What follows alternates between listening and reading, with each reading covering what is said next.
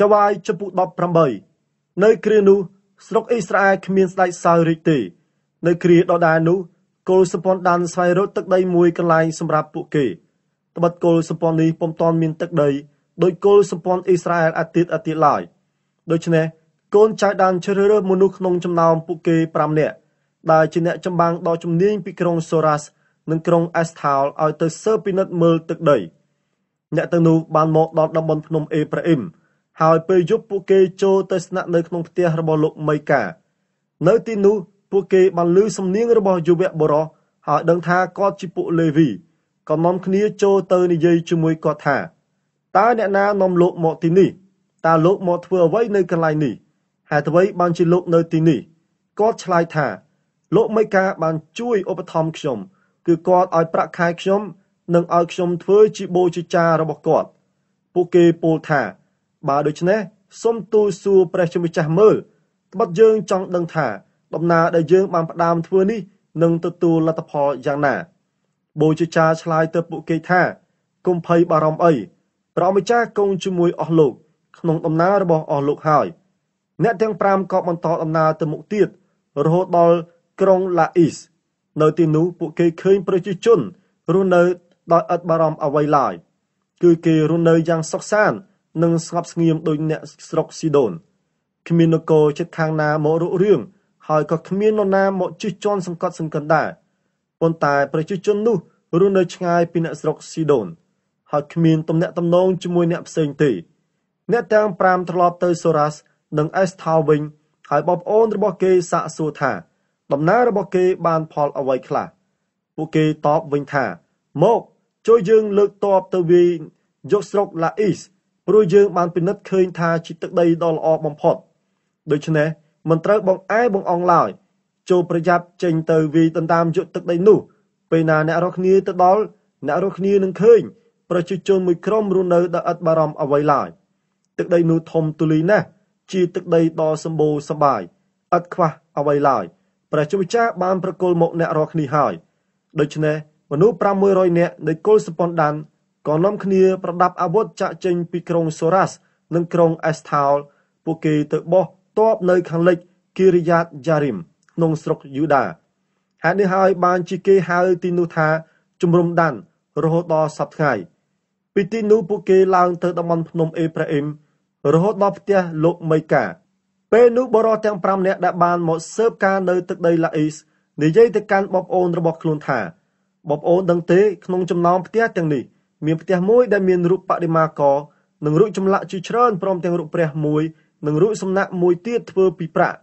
ដូច្នេះបងប្អូនដឹងហើយថាត្រូវធ្វើយ៉ាងណាបន្ទាប់មកបរិសទាំង5ក៏ដើរតម្រង់ទៅផ្ទះលោកមីកាហើយចូលទៅសួរសុខទុក្ខយុវបុរសលេវីដែលស្នាក់នៅក្នុងផ្ទះនោះក្នុងពេលជាមួយគ្នានោះកូនចៅដានទាំង500នាក់ដែលប្រដាប់អាវុធក៏ឈរនៅមាត់ច្រកចូលទៅផ្ទះដែរបរិសទាំង5នាក់ដែលបានមកស៊ើបការនាំគ្នាចូលទៅក្នុងផ្ទះយករូបសំណាករូបបដិមាករនិងរូបព្រះផ្សេងព្រមទាំងរូបចម្លាក់ធ្វើពីប្រាក់ទៀតផងពេលនោះបូជាចារឈរនៅមាត់ច្រកជាមួយទាហានទាំង600នាក់ដោយឃើញអ្នកទាំង5ចូលទៅក្នុងផ្ទះលោកមីកាយករូបព្រះរូបបដិមាកររូបចម្លាក់ផ្សេងនិងរូបសំណាកធ្វើពីប្រាក់ដូច្នេះបូជាចារក៏សួរទៅពួកគេថាតើអ្នករាល់គ្នាធ្វើអ្វីនឹងពួកគេឆ្លើយទៅគាត់វិញថា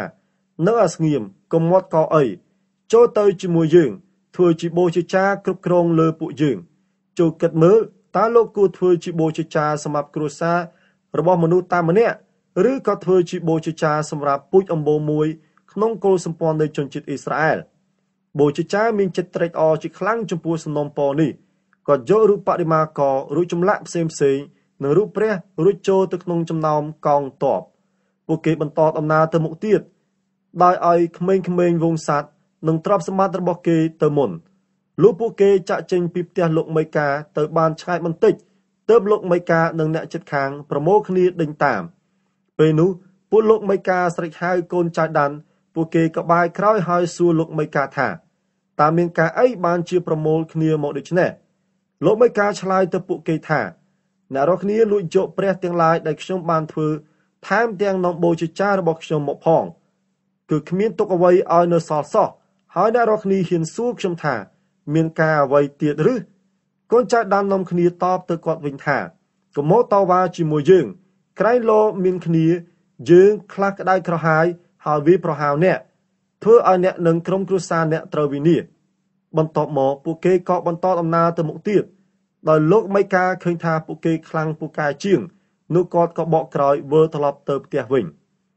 ក្រោយពីដណ្ដើមយករបស់ដែលលោកមីកាបានធ្វើ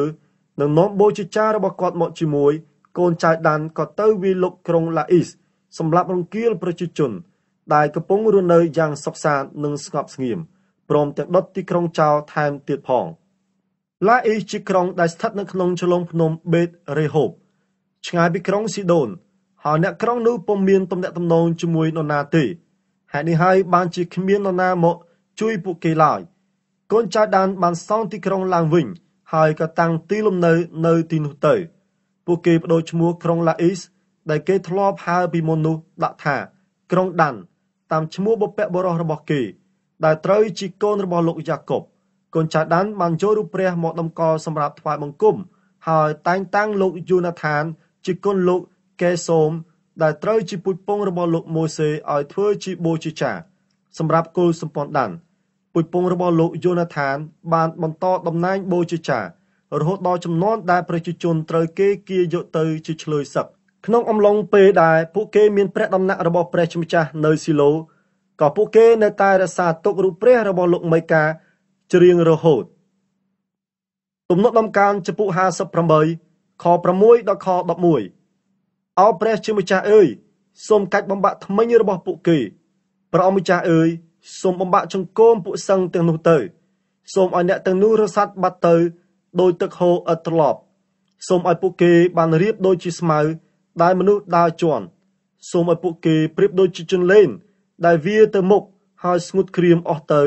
សូមឲ្យពួកគេប្រៀបដូចជាកូនរលូតស្លាប់ទៅទាំងពុំឃើញពន្លឺ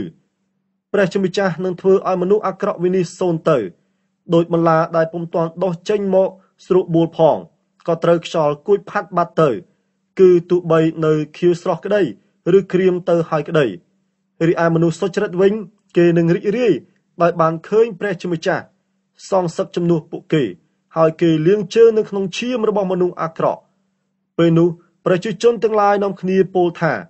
ពិតមែនហើយមនុស្សសុចរិតនឹងទទួលរង្វាន់ពិតមែនហើយមានព្រះជាម្ចាស់មួយព្រះអង្គជំនុំជម្រះមនុស្សលោកសុភាសិតចំពុក13ខ11និងខ12ទ្រព្យរកបានរហ័សបាត់បង់ក៏រហ័សដែររីឯទ្រព្យរកបានដោយសន្សំ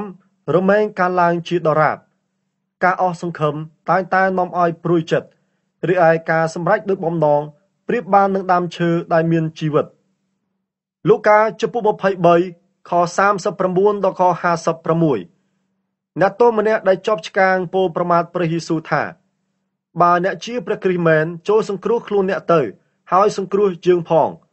ប៉ុន្តែអ្នកទោសម្នាក់ទៀតស្ដីឲ្យអ្នកនោះថាឯងមិនកោតខ្លាចព្រះជាម្ចាស់ទេឬឯងត្រូវគេកាត់ទោសដោយលោកដែរគេធ្វើទោសយើងនេះត្រូវហើយយើងទទួលទោសតាមអំពើដែលយើងបានប្រព្រឹត្តរីឯលោកវិញលោកមិនបានធ្វើអំពើអាក្រក់អ្វីសោះបន្ទាប់មកគាត់ទូលព្រះអង្គថាអោព្រះយេស៊ូវអើយពេលព្រះអង្គយាងមកក្រុងរាជសូមកុំភ្លេចទូលបង្គំព្រះយេស៊ូវមានព្រះបន្ទូលថាខ្ញុំសូមប្រាប់ឲ្យអ្នកដឹងច្បាស់ថាថ្ងៃនេះអ្នកបានទៅនៅស្ថានបរមសុខជាមួយខ្ញុំ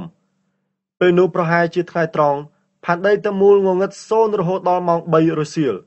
ព្រះអាទិត្យបាត់រស្មីវាំងនៅក្នុងព្រះវិហាររហែកជា2ចំពាក់កណ្ដាលព្រះយេស៊ូវបន្លឺព្រះសូរសៀងខ្លាំងៗថាព្រះបិតាទូលបង្គំសូមប្រគល់វិញ្ញាណរបស់ទូលបង្គំទៅក្នុងព្រះហស្ថព្រះអង្គវិញព្រះអង្គមានព្រះបន្ទូលដូច្នោះរួចហើយក៏រលត់វិញ្ញាណទៅនីតិហានរ៉ូម៉ាំងដែលបានឃើញហេតុការណ៍កាត់ឡើងក៏លើកដំកើងសេរីរុងរឿងរបស់ព្រះជាម្ចាស់ហើយពោលថាបរិនេះពិតជាសុចរិតមែនរីឯបណ្ដាជនទាំងប៉ុន្មានដែលមកមើលកាលបានឃើញហេតុការណ៍ទាំងនេះគេនាំគ្នាត្រឡប់ទៅវិញទាំងគុទ្រូងអ្នកចិត្តដិតនឹងព្រះយេស៊ូវទាំងប៉ុន្មានព្រមទាំងពួកស្ត្រីដែលដើរតាមព្រះអង្គតាំងពីស្រុកកាលីលេមកនាំគ្នាឈរមើលហេតុការណ៍ទាំងអស់ពីចម្ងាយមានសមាជិកក្រុមប្រឹក្សាជាន់ខ្ពស់មួយរូបឈ្មោះយូសែបលោកជាអ្នកក្រុងអេរីម៉ាថេជាក្រុមមួយរបស់ជនជាតិយូដាលោកជាមនុស្សល្អសុចរិត ហើយទន្ទឹងរង់ចាំព្រះរាជរបស់ព្រះជាម្ចាស់លោកពុំបានយល់ស្របជាមួយគេលើការសម្រេចចិត្តធ្វើគុតព្រះយេស៊ូវទេហើយក៏មិនបានចូលរួមក្នុងអំពើដែលគេប្រព្រឹត្តនោះដែរលោកបានទៅជួបលោកពីឡាតសុំយកព្រះសពព្រះយេស៊ូវលោកយកព្រះសពព្រះយេស៊ូវចុះពីឈើឆ្កាងហើយរួមនឹងក្រណាត់ផាដឹមរួចដាក់ក្នុងរោងថ្មមួយដែលគេដាប់ធ្វើជាភ្នោនេះពុំទាន់មានដាក់សពណាមួយនៅឡើយទេថ្ងៃនោះជាថ្ងៃរៀបចំបុណ្យចម្លងហើយថ្ងៃសម្បត្តិចិត្តមកដល់ពួកស្ត្រីដែលមកតាមព្រះអង្គតាំងពីស្រុកកាលីលេក៏ទៅជាមួយលោកយូសែបដែរនាងបានឃើញភ្នោហើយឃើញរបៀបដែលគេដាក់ព្រះសពព្រះយេស៊ូវផងបន្ទាប់មកស្ត្រីទាំងនោះវិលត្រឡប់ទៅវិញរៀបចំគ្រឿងក្រអូបនិងទឹកអប់ជាថ្ងៃសម្បត្តិនាងនាំគ្នាឈប់សម្រាកតាមបទបញ្ជាចែងទុក